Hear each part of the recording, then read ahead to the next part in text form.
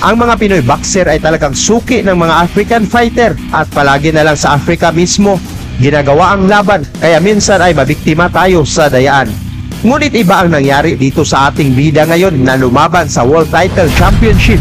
Makakaharap ng Pinoy na si Ray Loreto na binansagang hitman, ang African na 2 times world champion, dati itong IBF at IBA World Minimum Wage Champion na si Kusinati Joye. Pero sa pagkakataong ito sa Monaco, ginagawa ang laban.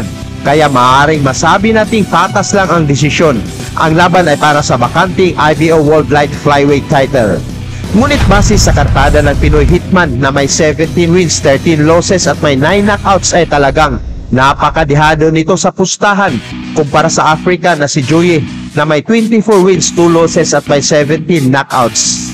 Maraming nakapagsabi na maging easy fight lang ang Pinoy at maging pampataba lang sa kartada nitong pambato ng Africa. Tara mga tol, panoorin natin kung paano pinataob ng Pinoy Hitman na si Ray Loreto ang 2 times world champion na African. Ngunit bago yan, welcome mga tol dito sa ating panibagong video. Ang pag-click mo sa subscribe button at bell icon ay sapat na suporta na para sa ating munting channel at ma-update kita sa mga bago nating uploads araw-araw. Ito ay labanan ng dalawang southpaw. Sa opening round pa lang, kumpiyansa talaga na umatake ang pambato ng Africa, habang katawa naman ang puntirya ng Pinoy Hitman. Yeah, it's a strange situation, Bumrani, because you got two guys that do tend to stand on each other's feet business.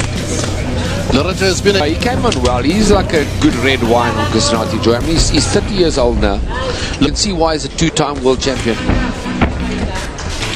Lost, of course, in their title fight to KABRADER in South Africa. To look at their records, you see that Joy himself also has been stopped. Round number 7 out in Mexico, stopped by Mario Rodriguez. That's why he lost that, and has had some great victories coming to this fight. Of course, he beat Benazir Alaloid at the Emperor's Palace, stopping him in round number 9 at the Palace in South Africa. Dito sa round to mga tol, maagang tumama ang malakas na suntok at kombinasyon ng Africa na si Joye. Ngunit hindi nagpatinag ang Pinoy Hitman. Once back, and then they said, okay, you want to fight amateur now? And then he stood in an orthodox stance. They said, no, turn around, stand this way, and he switched and he stood southpaw, and they introduced him to amateur boxing. They only fetch him on Fridays though, because they were teaching him how to jab from that up became a southpaw, and it's becoming a really good southpaw. Look at how he's adjusted to Loreto's style, taking him up around. Yeah, brilliant story from Lonnie. And a humble little man. We interviewed him at his house. Now the time in Eastern Cape, he backed that body with the right hand.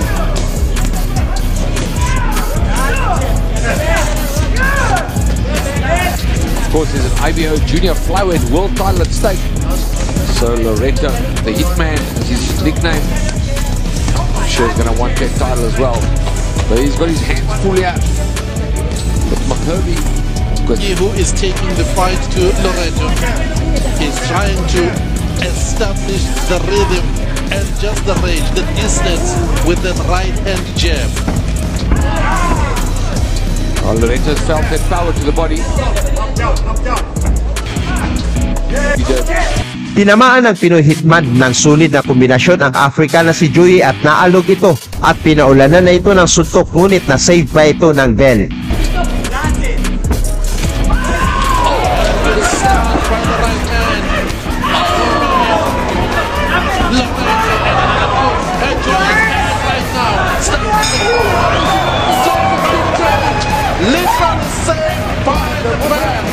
The band is called Joy Ahead.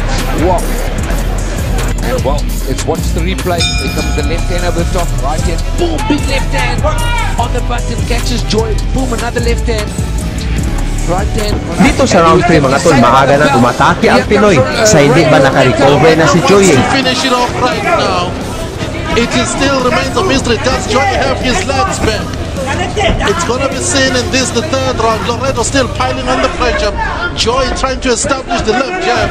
Joy is also quite a decent puncher too. He's dropped his guard. His corner told him. Mula sa isang sulid na kaliwa na tumama sa panga ng African champion na si Juye, masama ang pagbagsak nito. Repeatedly to keep his guards up. He's dropped his guard. His corner told him repeatedly to keep his guards up. At dito na tinigil ng referee ang laban at pinagtulungan na nilang i-check ang kalagayan ng 2-times world champion. Panalo ang Pinoy hitman na si Ray Lorito mga tol by knockout sa round 3 at naging IBO light flyweight world champion. Salamat sa inyong suporta sa mga kapwa kong seamen, mga OFW at mga boxing fans. O shoutout sa tanang mga Bisaya diha. Channel nato di ba, mag-iwan na lang kayo ng comment, like at subscribe para ma-update ko kayo sa mga bago nating uploads araw-araw. Dito ay totoo, bakbaka na mga laban. A3 Boxing TV, sapukan ng tunay na labanan. Balitang esports, nag-aatikabong mga laban. Ay malilibang, lahat ay totoo ang pag-uusapan.